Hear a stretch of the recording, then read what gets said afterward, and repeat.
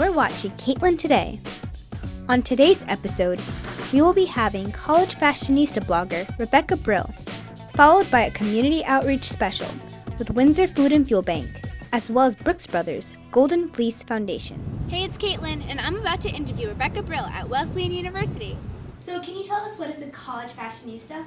Well, the website College Fashionista features college campuses from all across the country and even some international colleges. Mm-hmm. And what a style guru, which is my position at College Fashionista, does is you go around campus and you photograph people whose style you think is interesting, and then you write about their outfits and what trends you're looking at. Tell us about your journey as a college fashionista.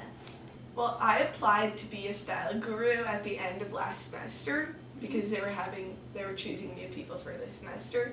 So I applied to that, and then I was lucky enough to find out that I was chosen as a style guru. Mm-hmm. And then I followed their directions and I started photographing people. I was assigned the column Let's Hear It for the Boys, and I didn't know that much about men's fashion. And I would have to go around finding men whose outfits I thought was interesting. So at first that was kind of a challenge for me because I can't say that I really noticed men's style before that. Right. But now I'm very aware of what guys around me are wearing. Yeah. Can you tell us a little bit about your style? In the middle of high school, I guess I was looking for some sort of creative outlet, right. And I started reading a lot of different fashion blogs and kind of experimenting with my own style, weirding out my friends a little. I started going to the Goodwill a lot and looking for interesting pieces. So who most inspires you in the fashion world? I really like Lana Del Rey's style with her flower crowns. Right. I think Elle Fanning is really well dressed. Chloe Sevigny. And then also just a lot of movie characters and TV characters, I would say, give me my inspiration. Book characters also, I say what would this character wear? What are fashion must-haves for both male and female students? I've been noticing a lot of tailored shorts for men, kind of a little bit of a fancier alternative to basketball shorts or loose cargo shorts, which I like. For women, I've been seeing a lot of long full-length skirts that reach mid-calf, kind of 50s style. I think that's really cute for spring. So what about footwear for both men and women? I've been seeing a lot of brogues and Oxfords and kind of more dapper stuff, more dressed up than a traditional sneaker. Saddle shoes are really cool. So do you think we're kind of transitioning back to the 1950s? I think a little bit. I think that people are kind of putting in a bit of an effort. I know a lot of the 90s was let's not care about what I'm wearing and throwing on an oversized flannel. And I think that was trendy recently, but now I see people putting in a little more effort and looking a little dressed up and buttoned down. What do you see trending for males in the fashion world? Well, I think that fashion is kind of broadening its view of masculinity, which is really good because I've been seeing a lot of more flamboyant clothes on the runway and bright pinks and pastel colors and things you might traditionally associate with women. So I think it's good that men can be more creative and you're not just seen as dressed like a woman if you're experimenting with different colors and textures. Comme des Garçons did this really cool thing for fall 2013, which was a lot of pinks and greens and flowers on men's suits, which I thought was really cool. What do you consider a major fashion faux pas? And have you ever made one yourself? Well, I'm not one to follow style rules. My clothes don't usually match, but I don't really think that's a faux pas. I think it's when your clothing doesn't fit you right and you're self-conscious and you're tugging. That's the worst thing you can do. I've done that before, and the whole day you're just pulling at your outfit. Is there a noticeable difference between East Coast and West Coast styles? Well, here I don't quite notice it since I'm on campus and everyone's in one place.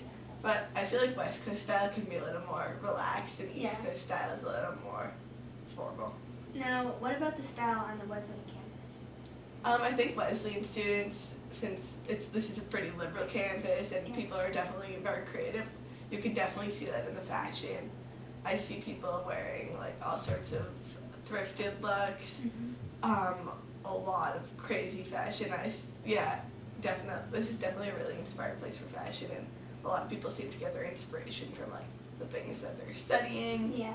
And it's really eclectic here. So now we're gonna do rapid fire questions. Favorite magazine? The New Yorker. Heels or flats? Flats. Skirt, pants, or dress? Ooh, dresses. Backpack or tote? Backpack.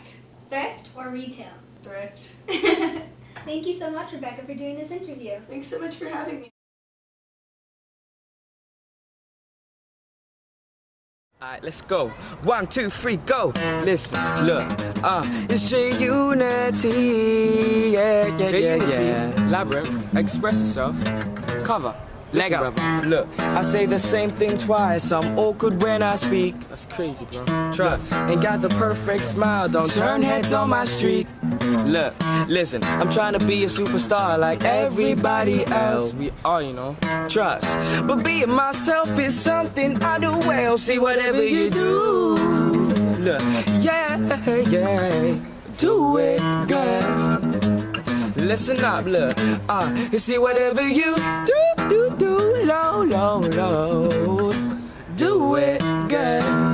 Chorus time now, look, express yourself, express yourself. Look, verse 2, listen, look, I don't make the papers, I'm far from JLS.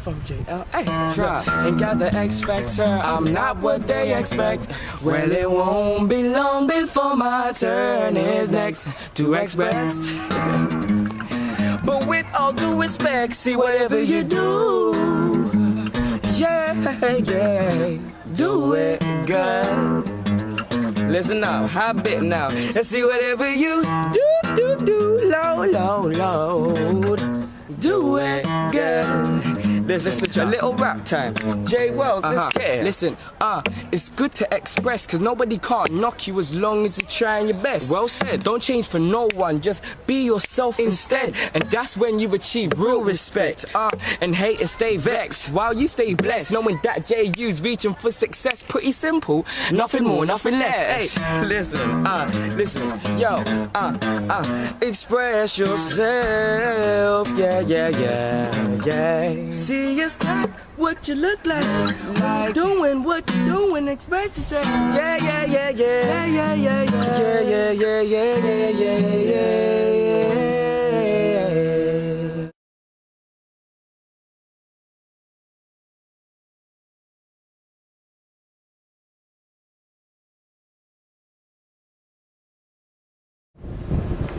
I'm here with Jane Garibay today, president of Windsor Food and Fuel Bank. She's going to inform us a little bit about this food organization. Hunger doesn't appear to be a problem in Windsor, but everything isn't what it seems. Can you tell us more about this problem? Yes, it's not what it seems. In Windsor, we have 40% of our students on free and reduced lunch. That means they meet the federal guidelines of a certain level of income. So we do that, equals out to about 1,600 students. Right now we have registered over 400 families using the Food and Fuel Bank. And it's people that are coming for the first time. They might have been even donors before, but that now they're in need because of the economy. Now, we have the Windsor Food and Fuel Bank right behind us. Jane's going to actually take us through. I'd love to. It's a very interesting place. The food bank is located here at 599 Madianic Avenue at the community center. And when you come in, this is the entrance area. And there's lots of boxes and stuff because this is where the food first gets delivered. So it comes in here, and then after it arrives here, we go into the processing room. Right. Now, where's the processing? Right over here is the processing room. So our staff member here that works the food bank is Ted. Ted will then take those in. They bring it here, they check in, they check for expiration dates to make sure the cans aren't dented, that the food is good, and they do, and that's where they do all this right here. Now, not that many people know about the Windsor Food and Fuel Bank. Can you shed some light on the subject? Yes, the Windsor Food and Fuel Bank has two components. One is the actual physical location where we are right now, and social services runs the food bank. That means they take in the application, process the families, distribute the food. But there's the whole other side, which is the Food and Fuel Bank organization, which is a volunteer board that does all the money, fundraising for money and food that services the food bank itself. Now, I see behind you, you have another storage area. Now, what is Yes, we this? do. This is even a bigger storage. For example, last year we had 11,000 cans donated from Construction. Right. And this is where we stored them. This is where they organize that once they've been processed and deemed good foods. And so you can see, like over here, one of the favorites, strawberry jam. Peanut butter's a favorite, spaghetti sauce, common items. And so when a person comes, they fill out a form to get certain foods. And so the volunteers come in here and choose from the shelves. Right. So you are often confused with food share. Can you tell us the difference between you and food share? We help Windsor residents. It's neighbors helping neighbors. So everything we do is for Windsor people, where food share is for the greater Hartford area, although that's where we go to purchase our food. But if a Windsor person donates to food share, we have to go buy it from food share. Right. Now, can you tell us a little bit about this hallway right here? It's another area of organization. Here's the peanut butter. This is the more common items that go out very quickly. The tuna fish, Chef Boyardee, spaghetti and meatballs. So it's just another storage place where they use so that they can put the packages together. Right. So how many people do you have that like put this together? Do you get most of these from like stores, or do you get these by donation from people We get them from all themselves? kinds of places. We get it from food share, where a dollar gets us $5 worth of food. Companies in Windsor are incredible. They do food drives all the time and drop off in truckloads. Schools, students, clubs, you know, even the Chamber of Commerce at their concerts, people can donate. So food comes in many ways, shapes, and forms. We get individuals that just come by and say, here, you know, here's a bag of food. We do a monthly food drive up at Stop and Shop all year long, and during the good weather at Geisler's. So that helps, and people are very generous. Where does the Windsor Food and Fuel Bank receive its funding? We do an annual appeal, and people are very generous. It goes out to about 1,300 people, and we raise a third of our funds from there. We also receive funds. We're doing 2 fundraisers in May. The mayor has declared it Neighbors Helping Neighbors Month. And we are doing a walk against hunger with food share. We hope to raise about $10,000, so that's really good. And we're doing a new program this year, 5 Fridays for food and fuel. And we're asking businesses to allow their employees to dress down in jeans for $5 a week. So that would be $25 an employee to dress down. ING did that for us last year and raised over $8,000. Wow. You have 400 of their employees did it at $20. It was incredible. So we're trying to make it once a year where we have this huge, and it's about the small business too, just community, people being aware of hunger. And May is, I believe it's the National Hunger Month also. But it's also a time when people don't think of it because the weather's coming, people's thinking of barbecues and vacations and schools getting out, but people are still hungry. Oh, so who's this? Oh, this is Kristen. Hi, how are you? Good, how are you? Good to see stocking you. the shelves, huh? Well, we're always stocking the shelves with all of our donations here at the food bank. That's awesome. So, I'm here in an interview with Jane. Can you tell me who is able to receive assistance from the food bank? Sure. Well, anybody that's a resident of Windsor that meets certain eligibility criteria based on their financial situation is eligible to receive food from the food bank. All someone would have to do is to come into social services and fill out an application. It's pretty simple. Now, where and in what way is the food and fuel distributed? The food is distributed through the food bank here. We're at LP Wilson Community Center, and we have several different food distribution programs. And the fuel is also distributed through our offices through a caseworker who provides the energy assistance applications. Wow. And that's also for anybody that lives in Windsor that meets certain financial criteria. Now, can you tell us a little bit about what's in that next room right here? Well, in the next room right here is a kitchen that we share with the Windsor Senior Center. And we have freezers that we use to store meat, which we receive from food share as well as the local grocery stores. And also our walk-in refrigerator where we store all of our produce.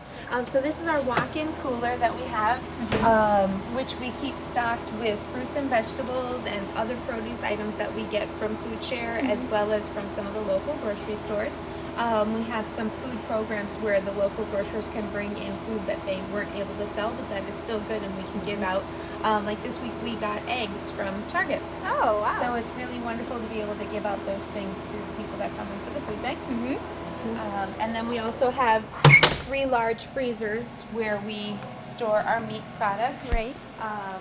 This is one of them, and right now you can see that we have meat, we have fish, and we also have some large cases of pizzas. We got pizzas from Food Share. Nice. Yeah, so it's really great. We never know what we're going to get, and so it keeps a good variety for when people come in, and we can offer them some different choices. Wow. The Food and Fuel Bank has been involved also. Kristen's part of Hunger Action Team, which is an organization, and they're doing backpacks. Yep, we do a Weekend Wheels program, which is the weekend feeding program for kids in school with families that are having low income. And every Friday they go home with a backpack full of food. And we also just started a new program called Groceries to Go, which is a supplemental food program for our seniors in the community. And that's every other Friday. And we're also a mobile food share site. So every other Friday the food share truck comes up to the outside of the building here, and people line up and get bags full of produce. Oh, wow. Yeah.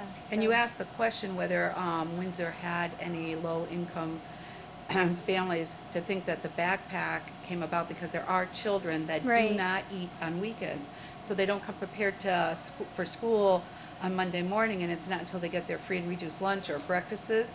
So it takes, teachers say, until about Wednesday for them to become functioning students. And we don't think that happens. It's probably not as prevalent here as it is in Hartford, but that's why they started the backpack program. That's a good program. Now, how can our community members get involved? And can anybody else outside of Windsor help? We do have other people outside of Windsor because they may not have a food bank in their community that they can help out at. So they can either call social services here at LP Wilson to volunteer, or they can go to windsorfoodbank.com, .org, and on there they can sign up to be part of the board, to work on committees, like to work on 5 Fridays or for the Walk Against Hunger. We're looking for lots of donations and walkers for that. Yeah, and people can do the same with Windsor Social Services to sign up to be a volunteer. We always need volunteers for the food bank and mobile food share and the weekend meals, as well as some of our other programs.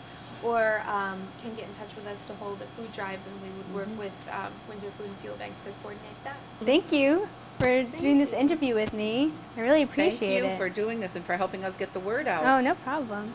So now you heard it from me, you've heard it from Jane and Kristen. Now go out and help Windsor, and let's get this food bank stocked up with cans and lots of money.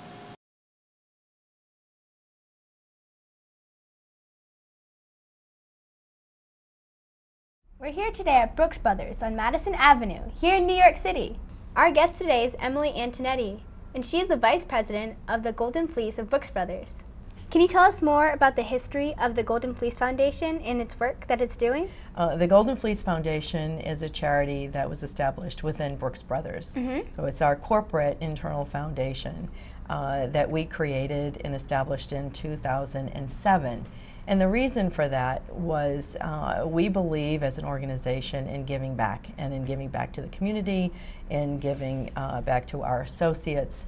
And we felt very strongly that we wanted to make a statement, and a statement to our associate base, as I mentioned, and to the external world as well. And it is an umbrella organization for all the things that we do from a nonprofit or charity-driven cause marketing point of view.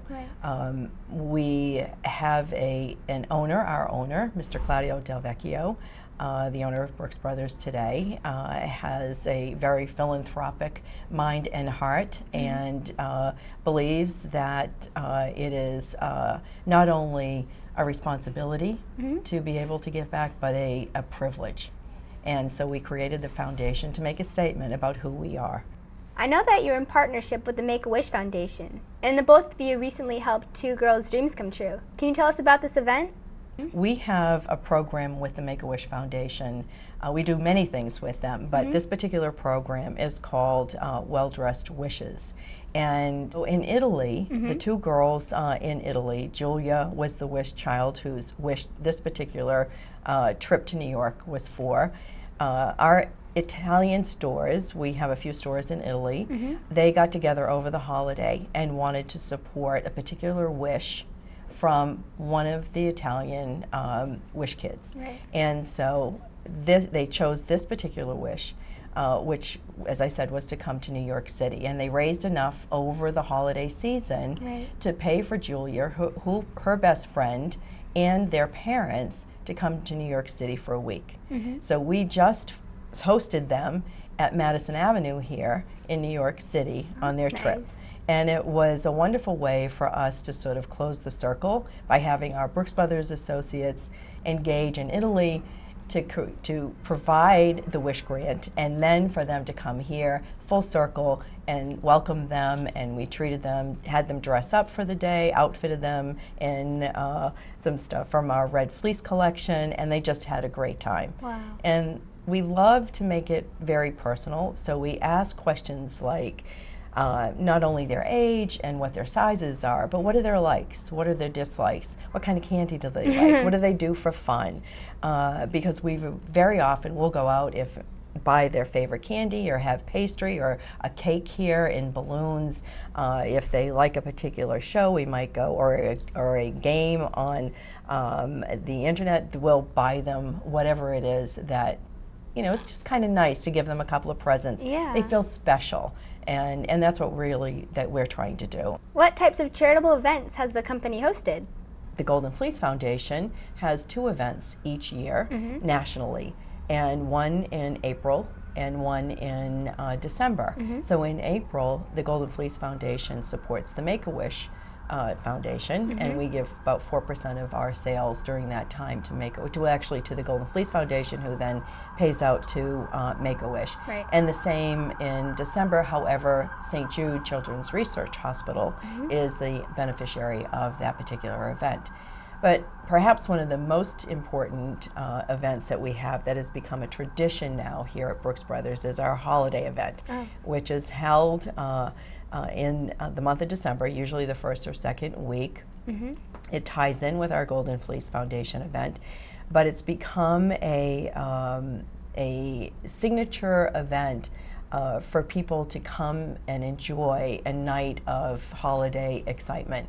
And I think this past year we had maybe more than 700 or 800 people here in this store. Wow. Every level in the store has something fun and holiday going on. And Marlo Thomas from St. Jude Children's Research Hospital, Danny Thomas's daughter, who's very involved with the campaign and the hospital, she comes, and she is a great celebrity to have. Everybody recognizes her, and they all want to talk to her. And we have Santa, we had Wynton Marsalis, we had a cast from Motown perform, we have the Harlem Adult Choir come and sing. There's all carolers, lots of refreshments and hors d'oeuvres, and for the kids, we have a great balloon guy. He makes tremendous balloons. They're amazing. They're works of art. And we have cookie making and decorating and card decorating for everyone. So there's something for everyone to enjoy and have fun with. And we really wanted something that set us apart in the city, that could be very holiday-ish, and that's it. And now we've seen it grow every single year. And different celebrities we will get to come.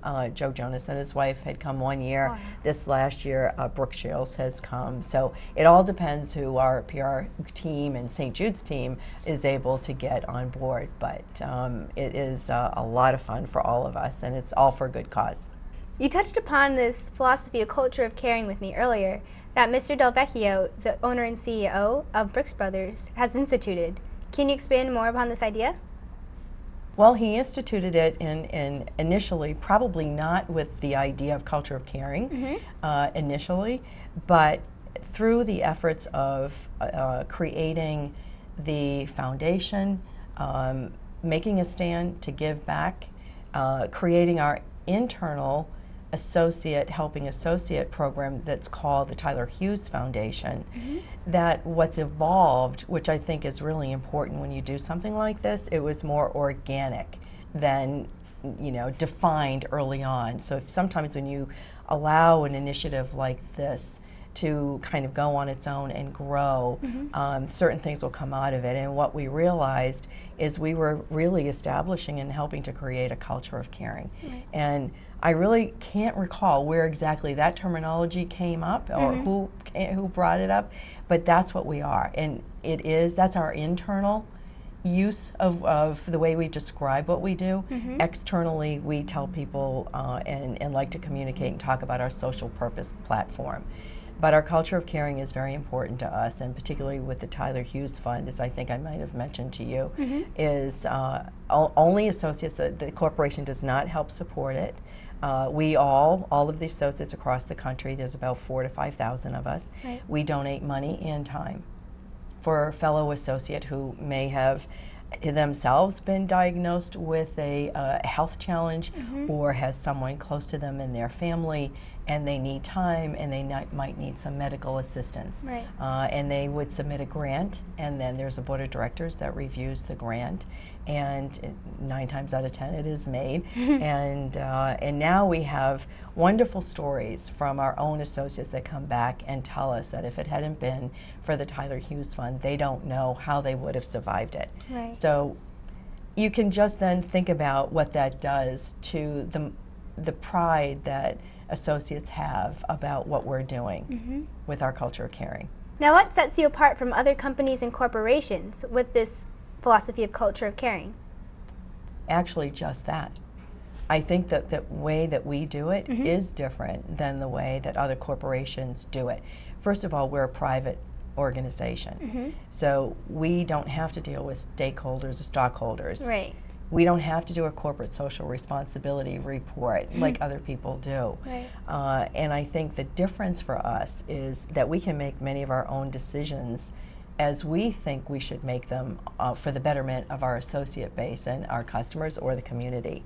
And I think that gives us kind of a freedom to do what we want. So we really, the fact that we have an internal associate fund, a lot of companies do not have that. We were just recently visiting with one of the top 100 best companies to work for that's in Fortune magazine. Great organization. And we started to tell them about our Tyler Hughes Fund. They were surprised and said, we've never heard of that. Now we're not in the 100 best Fortune, 100 best companies to work for in Fortune yet. I hope someday we will be. But here they are telling us that what we've done, because we felt it was the right thing to do, is something that they would now like to do. And in fact, we've been talking to them the last couple of months, and they are in the process of developing their own internal associate, helping associates. So I think that's a piece of it. But I think when you look at it all together, what we're doing and how we do it really does set us apart from other people. How do you see the future of Brooks Brothers in the Golden Fleece Foundation expanding 5 years from now? Very good. Oh, well, that's what I dream about all the time, and that's what we think about. There's a lot we want to do.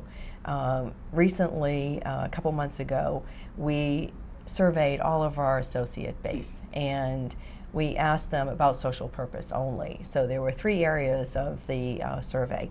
The first was, what do you do personally in your own life to give back? So do you volunteer? You know, if you do, what kind of causes are important to you? Where do you volunteer? How often? How long? Do you give money to different charities? What charities are important to you? What causes are important to you? And the second portion of that survey was all about what they think how we're doing with the causes that we're working on and have in our portfolio. And the third one was, what would you like to see us do in the future?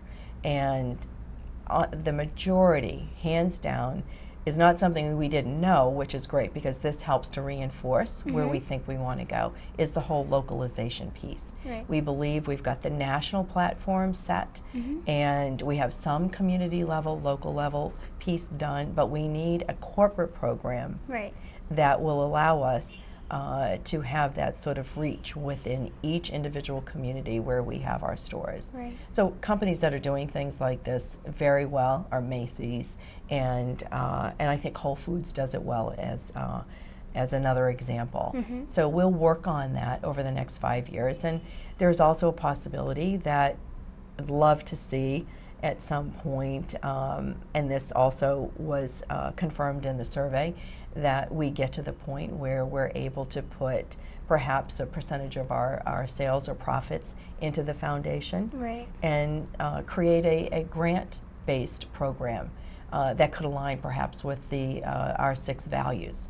It's great to see an organization as large as Brooks Brothers reaching out to its community. Thank you so much for this interview.